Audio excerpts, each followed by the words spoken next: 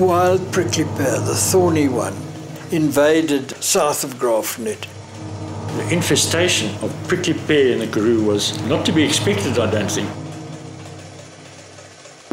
Their seeds were very widely spread, was absolutely choked with prickly pear. And the prickly pears were so tall, I could only think of cathedrals. It actually was forestation to them. You couldn't penetrate it. The prickly pear was a very dangerous development.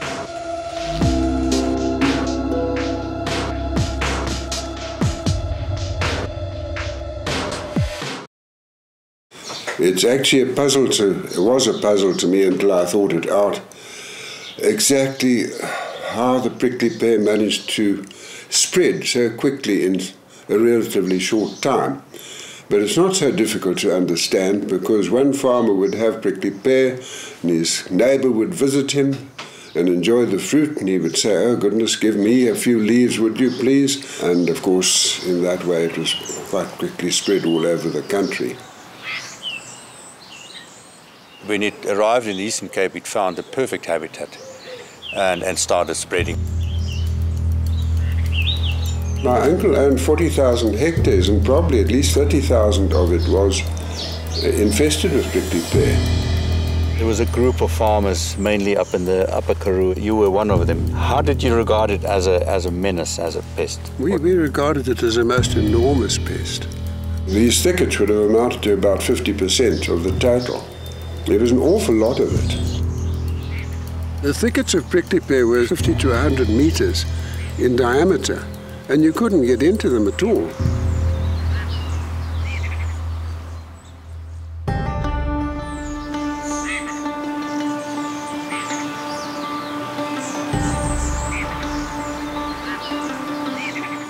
The prickly pears were at its densest and widest around about 1938.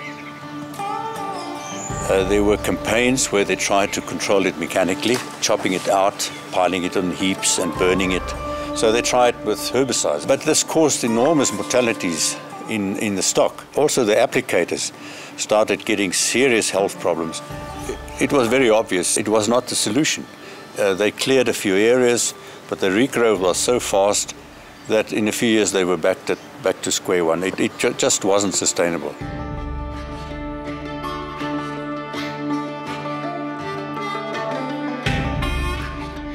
The catalyst that took us to biological control eventually was the history of a similar project in Australia. Australia had as big a problem as we had, but with another cactus, and they solved it with biological controls. Biological control is simple, that we are using the natural enemies of a plant or an insect to keep it under control in a sustainable way.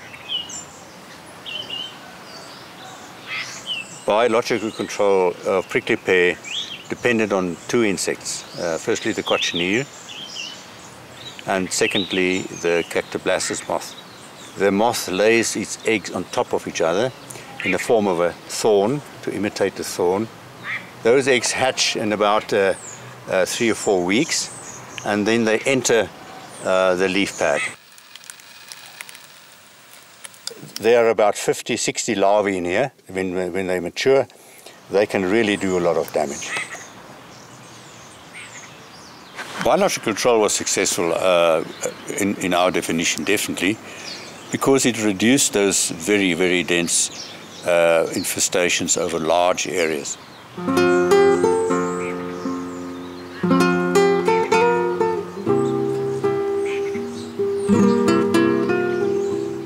I had the opportunity to really see prickly pear in Mexico, in its natural habitat, but I was also able to see what the Mexicans are doing with the plant. And I think that is something that really opened my eyes, that is a very versatile plant. It can be used for so many things, from eating as a green vegetable to fodder to fruit. And then you have a huge medicinal market in Mexico around prickly pear. It's amazing what they can do with prickly pear. And we are not even touching those things. We are only eating it as a fruit.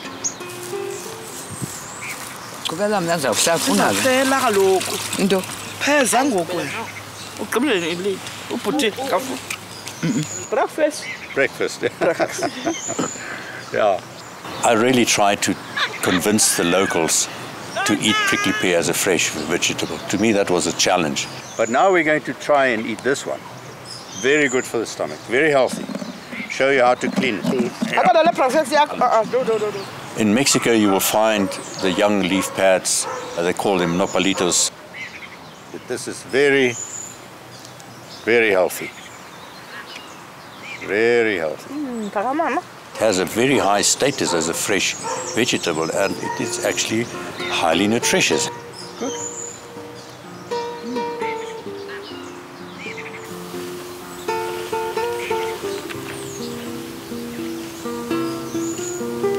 We must remember that there are only few of these really heavy infestations left in the country.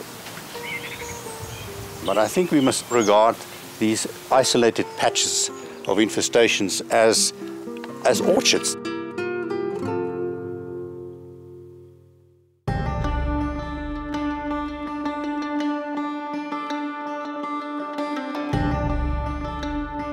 I have lived in the Eastern Cape for 15 years, and I've been in the research of invasive alien species, and it's amazing how new species suddenly emerge that you haven't seen before.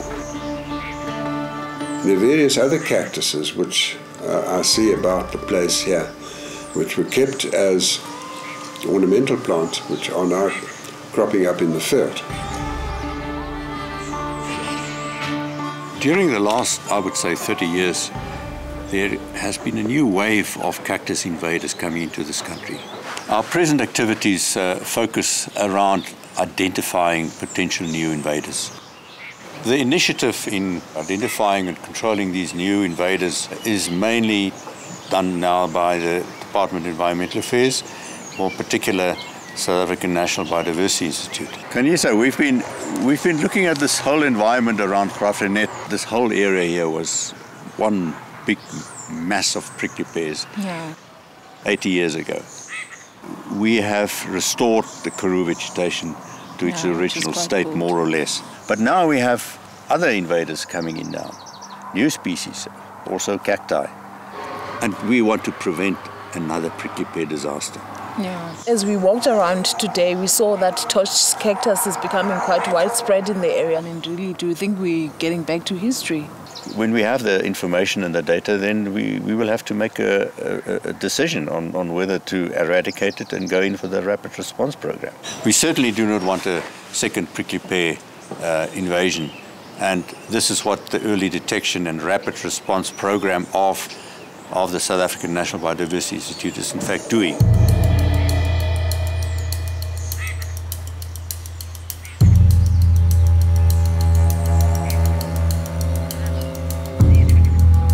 If we have identified a new unlisted invasive species and it's been shown to be a threat, then the early detection rapid response moves in with their teams and control it. This plant is known as a thistle cholla. It's now known as one of the emerging invaders in South Africa. It's spreading quite fast, so it's quite a potential damage to our biodiversity and our agricultural lands. These cladodes that you see detach easily, and they can just fall on the ground and form a new plant. Our early detection program is actually detect the plant. We chemically treat the plant to manage the population. Our aim is to eradicate the population.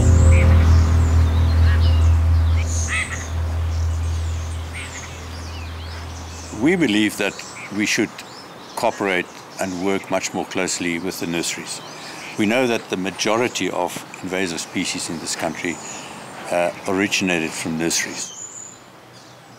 Probably near 1,000 cactus species in the nursery trade.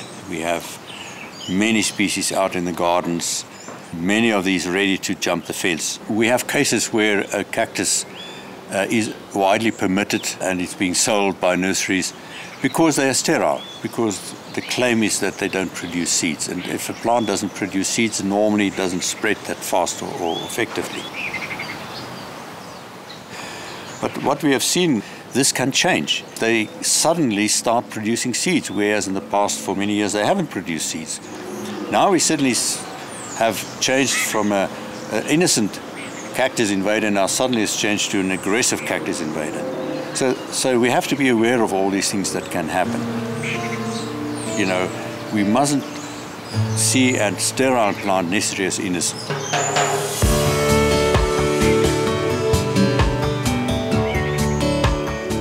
This is a combined effort between, I would say, the researchers and the nursery trade. We've got to get together and go through the list of species that are being sold in the nursery trade and see and identify those that are likely to become invasive. Some years after the prickly pear had been eradicated, my father and this McNaughton uncle of mine were talking. Mr. McNaughton said, you know, the pear did a lot of good too. It preserved speckboom and it preserved other bush. And my father said to him, do you want it back? And he said, no. So it was, you know, there were benefits, but the harm, the disadvantages far outweighed the benefits.